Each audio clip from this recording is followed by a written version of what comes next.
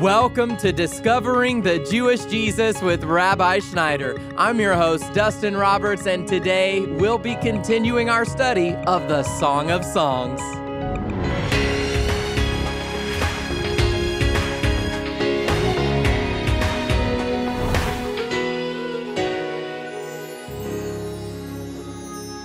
Do you remember those feelings of young love when we sought the attention and affections of our significant others? Today, Rabbi Schneider is going to be taking us to the book of the Song of Songs to explain more about the Shulamite bride and her very special bridegroom. And if you've missed any of the messages in this study, you can catch up online when you visit discoveringthejewishjesus.com. And right now, here is Rabbi Schneider with today's message from our series, Mysteries of the Song of Songs. I love the Song of Songs so much because the Lord reveals a face of His to us in a way that is not revealed in any other parts of the Word of God. So, for example, when we look at God's Word, we have the book of Proverbs, which reveals God's wisdom to us. We have the book of Romans, which is a doctrinal treatise on understanding the truths of salvation. But the Song of Songs, or the Song of Solomon, reveals another facet of God's nature. It reveals to us, beloved ones, the emotional side of the Lord. The Song of Songs reveals God's affections to us in a way that no other book of the Bible, either the Old or New Testaments, does. We find in the Song of Songs the mystery of the love relationship that Father God and Yeshua have with their people. Even the rabbis of ancient Israel understood that the Song of Solomon, or the Song of Songs, was actually a love letter to God and His people. I know that I've stated that this in its literal form is a letter that King Solomon wrote to his bride-to-be, the Shulamite bride. But there's something going on beyond that. It's a prophetic book. You see, all the books of the Bible ultimately are designed to lead us to Father through Jesus. Jesus said everything that's written in the Hebrew Scriptures was ultimately pointing to Him. So we need to look beyond the surface meaning of this book simply being a love letter between Solomon and the Shulamite bride, and we need to understand that there's something deeper going on, that it ultimately is a revelation of God's love to the church, to His people. So with that said, I'm going to pick up now in verse number 4 of chapter 2. The Shulamite bride, who's a shadow or a type of you and I, of the church, said this: He has brought me to His banquet hall, and His banner over me is love. Listen once again. She's declaring, He has brought me to His banquet hall. What I want to stress here is that she was describing a real experience with God. She said, He has brought me to His banquet hall. I want to encourage you and I today to continue to contend for, to believe for, to ask for, to move towards an actual experiential relationship with the Spirit of God. You see, the Father's in heaven, Yeshua's at His right hand in heaven, but the Spirit is on the earth, and the Spirit brings us into a literal experience of a relationship with the Father and the Son. Sometimes we can be deceived thinking that we're believers simply because we know certain doctrines and agree with those doctrines. But beloved, knowing the doctrines and affirming that they're true is not enough to save us in the sense that we're brought into an experience. You see, Jesus said in the Gospel of John to the Pharisees, He said, you search the Scriptures because you think in them you have life. But He said, it's these Scriptures that bear witness of me. And you refuse to come to me, Yeshua said, that you might have life. In other words, Jesus said the Scriptures were designed to lead us to God, not to replace God, but to lead us to God. And the assumption is that we can literally be brought into an experience an experiential relationship with the Father and the Son through the Spirit. Let's not settle for anything else. Listen again what the Shulamite bride, who's a shadow of you and I, because ultimately the Song of Songs is a poetic love story about the relationship between God and His people. And so listen what she says. He has brought me to His banquet hall. In other words, she had been brought in to an experience. You see, the children of Israel, stay with me for a moment, the children of Israel were delivered out of Egypt, but because they didn't have a vision for what God wanted to give them, which was the promised land, all of them but Joshua and Caleb died in the wilderness. In other words, you and I can affirm certain Christian doctrines. We can affirm justification by faith. We can affirm that Jesus' sacrificial atonement and His shed blood is the way for forgiveness. We can believe all those things and experience some level of deliverance as we experience a burden lifted of our guilt of sin. But even as Israel experienced deliverance out of Egypt, but never as a nation was able to enter the promised land because they didn't believe for the promised land. They didn't have an eternal view of where God was bringing them. They didn't have a long-term future perspective of what God wanted to do in their life. All they could focus on was the now, that they had enough food in their stomach.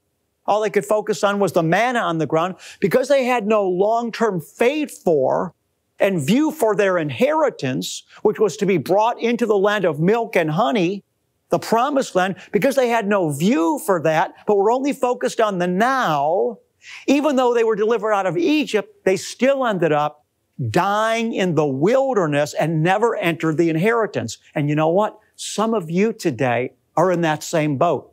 You see, you've received Jesus, you've asked Him to forgive you for your sins, and beyond that, you're just living in the now. You have no real view or faith for the fact that what God really wants is to bring you and I into an experience with Him.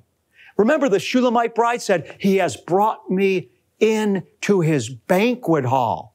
This is describing fellowship. A banquet hall is where people ate together and enjoyed fellowship together and enjoyed each other's company in a celebratory sense. She had an experience of this. It was real. It was fulfilling her. But, like I said, Israel that was delivered out of Egypt died in the wilderness because they had no view for the promised land. They had no faith for the promised land. They were not able to deal with the problems of today in view of the inheritance that was ahead. They didn't look to the inheritance that was ahead. All they looked at was the now, and they complained that they didn't have enough food in their stomach or enough water, and they ended up dying in the wilderness. And likewise, what I'm saying, beloved one, is many of us right now are just like them. We don't have faith to be brought into the bosom of God's love.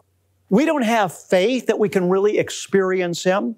We don't have faith that Jesus' promise could really be fulfilled in our life, that if the Son sets you free, you'll be free indeed. Rivers of living water, Yeshua said, will flow from our innermost beings, and His Spirit within us would become a well of living water springing up to eternal life, so that we thirst no more. We don't have faith for that. We're not contending for that. All we're focusing on is the problems of today.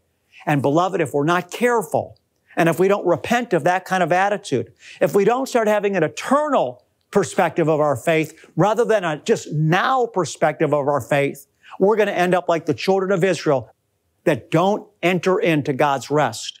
You see, the New Testament tells us to be careful that we don't stop short of entering into God's rest, that we don't stop short, if you will, of entering into His banquet hall that the Shulamite bride just described here.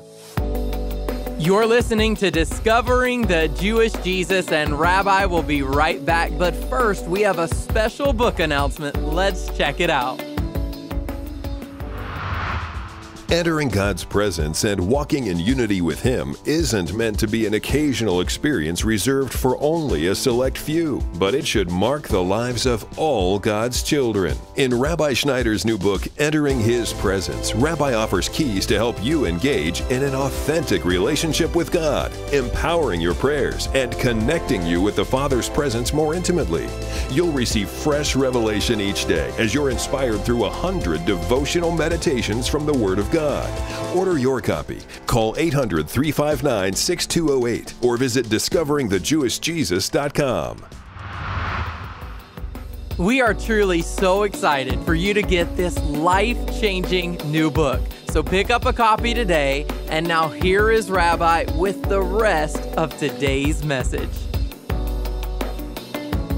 Getting even deeper to the root of our problem, beloved ones, that I'm wanting us to consider today in the love of Hashem, the love of God, so that we could be quickened and come out of it, is this.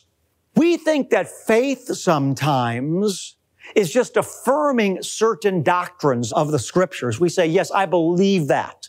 I believe the basic doctrines of the faith, as I've just stated. I believe Jesus died for me. I believe that Jesus is the only way to God. I believe there's only, yes. We think that if we simply say yes to those things, that makes us believers. But beloved, that's a deception and a trap.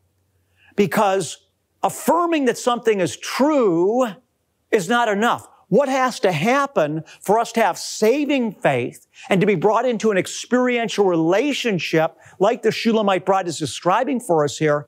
In order to be brought into this experiential reality, what has to happen is when the truth is proclaimed, not only must we affirm that it's true, but we have to reach out with faith and take it, bring it into our soul, make it ours, and move forward in it. It's not enough to say yes to it. True faith reaches out and takes a hold of the truth and then appropriates it and receives it. And as a result, it propels us into our destiny. Again, so many in the church today, they don't have an eternal view of what God wants to do. To them, they think it's enough to say the sinner's prayer and, quote, get saved. Again, just like Israel thought it was enough they got out of the bondage of Egypt, but died in the wilderness because they had no long-term view of what God was bringing them into, so too, some of us today don't have a long-term view of what God's doing. We're only focused in the now. Will God meet my needs today? Will God give me a husband? Will God give me a wife? Will God pay my bills? Will God give me a promotion? Will you give me a new house? Will you give me a new car? And there's nothing wrong with casting all our cares upon Him. But you see, if we're rooted only in the now and focused only on the temporary now and don't understand what God's wanting to bring us into, which is an experiential relationship with Him that's tangible, that we know He's real, all around us, we're experiencing Him. If we're not contending for that, but only focusing on our temporal needs, we'll be like Israel and die in bondage, die in the wilderness because of unbelief. We need to understand that the Scripture over and over again tells us that we're being called into a kingdom in which Yeshua is going to reign and everything is going to be subject to Him, and the fullness of His kingdom is not yet here, but we're contending for it. See, a lot of people today are talking about the kingdom now. But let me tell you, no matter how many times people declare the kingdom now, the kingdom is not fully now and won't be fully now until Yeshua returns. And we have to be living today in anticipation for the fullness of His kingdom to be manifest. Like the leaders of the faith of all times, they believed God their whole life, and they hadn't even yet entered into the fullness of their destiny. Even when they died, they still had not entered in, like Abraham and Moses, that was looking for a greater city, whose architect and builder was God, and they died in faith, having never seen the city, but they were living for something out in the future. And you and I need some of that imparted into our own soul. We need to get our eyes off of just the now, and we need to understand that Jesus is coming back and that His reward is with Him. and that our inheritance is to fully experience the Lord, not just these temporal needs. And that when Jesus returns, not only will He reward us for what we've done, but furthermore, He's going to put us in positions of government depending on how faithful we've been to Him on this earth. So I just wanted to encourage you today that there's more, folks. This Shulamite bride said, He's brought me into His banquet hall. She was brought into an experience. I want to encourage you to live for something that's greater. Keep your eyes on the future. Understand that God is bringing you into something that's way beyond this world. This world is not our home. It's not just about having our needs met now. It's not just about the kingdom now. It's about God is bringing us into a future destiny in which everything will be transformed. And these mortal bodies will be putting on immortal bodies. And we're going to be glorified, and it's all going to be dependent on what we're doing with our lives today. Will you live in faith that you can experience God, and as you put Him first in your life, know that He's a rewarder of those that diligently seek Him, as you order your steps in obedience every day by monitoring your thoughts, bringing your mind into subjection of the Holy Spirit and of the Word of God, by monitoring your words, making sure that the words that are coming from your mouth are pleasing and acceptable to Him. Like David said, may the words of my mouth and the meditation of my heart be pleasing to you. And as we're ordering ourselves, sacrificially giving ourselves over to Hashem, over to Jesus in this life, we're going to be brought in, listen, to the experience of relationship, into the banquet hall. Like Yeshua said, if you obey me, I'm going to come to you, John 14, and disclose myself to you. And my Father and I will come and make our home in you. So as we order our path after Him, beloved, two things will happen in closing today. Number one, as we continue every day, as soon as we get out of bed and our feet hit the floor, we recognize Jesus is Lord. And our mission for the day is to submit to Him, to surrender to Him, to love Him, to put Him first, to give ourselves sacrificially to Him, to serve Him, denying ourselves, like Jesus said, if you're going to come after me, you must pick up your cross, deny yourself, and follow me. If we'll do that every day, make that the mission of our life, whether we're going through an easy time or a hard time, the goal is always the same, to obey Him, to lay a hold of Him, to submit to Him, to love Him. If we'll do that, we're going to be more and more brought into an experience, into the banquet hall. And then secondly, I'm wanting to encourage us all that we need to stop focusing on the toes of our own feet. So many of us, all we're looking to God for is to meet our needs right now in the temporary. But when you study the Scripture with revelation and an open-hearted mind, you'll recognize that the call of God and the destiny over your life is much bigger, beloved ones, than God, than Father just meeting your needs today. He's calling you in to an eternal glory.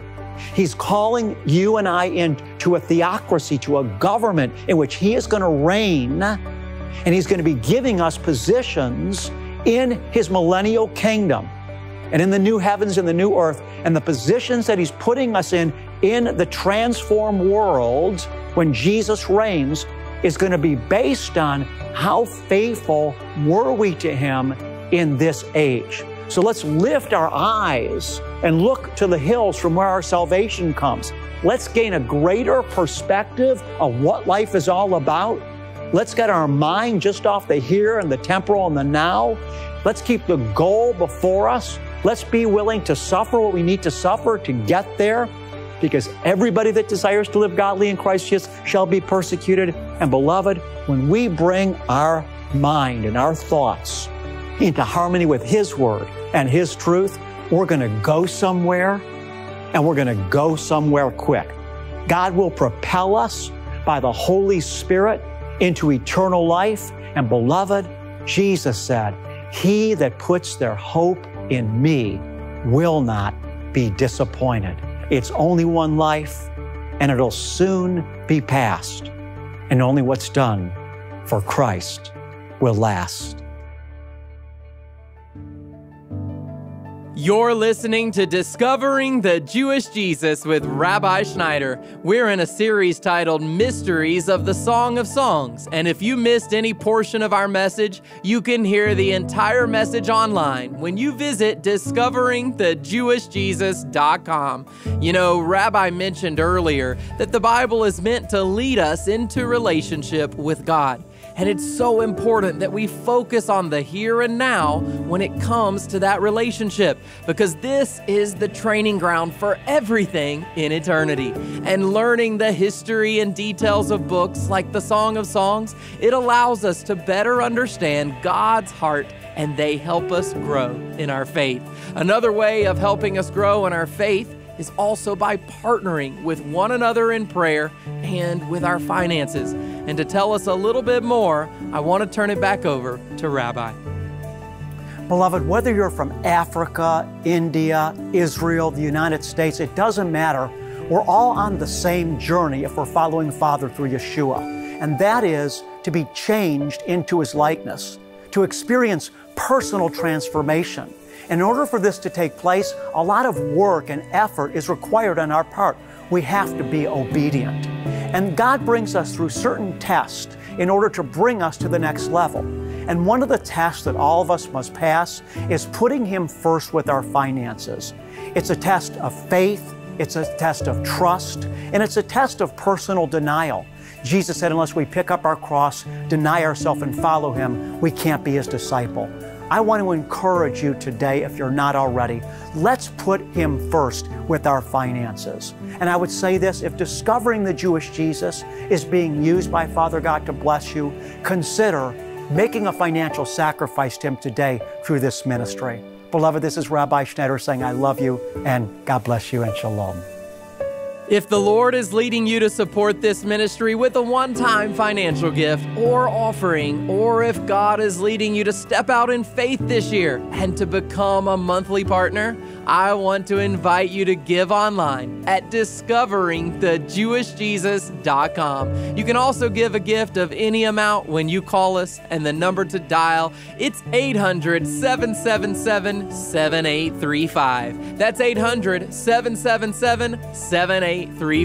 As our way of saying thank you for helping us reach listeners all across the world, we'll send you Rabbi's latest message of the month as a digital download, along with our current newsletter, which highlights important events like our Taking the Rainbow Back campaign.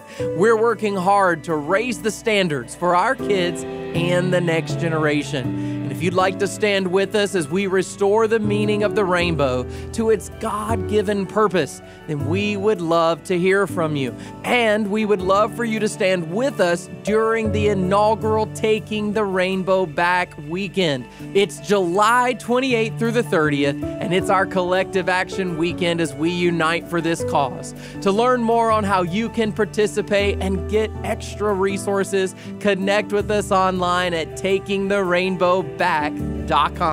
Now here is Rabbi Schneider to wrap up this message with a special blessing. The words from the Aaronic blessing in the book of Numbers chapter 6, verses 22 through 27, helps us to realize how good God is to you and I personally. So receive His blessing into your life, and then, beloved one, go bless somebody else in Jesus' name today. Yavarechech Yahweh vayishmarecha. Ya'er Yahweh panav elecha vichunecha.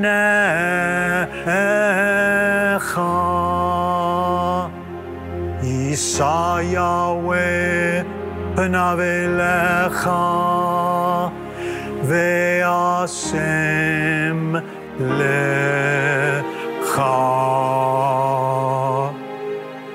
Shalom.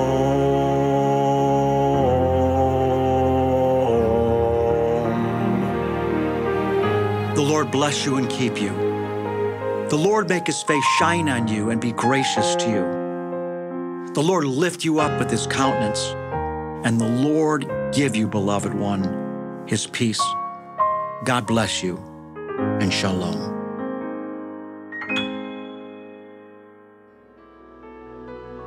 I'm Dustin Roberts, and Discovering the Jewish Jesus is a production of Shalom Ministries.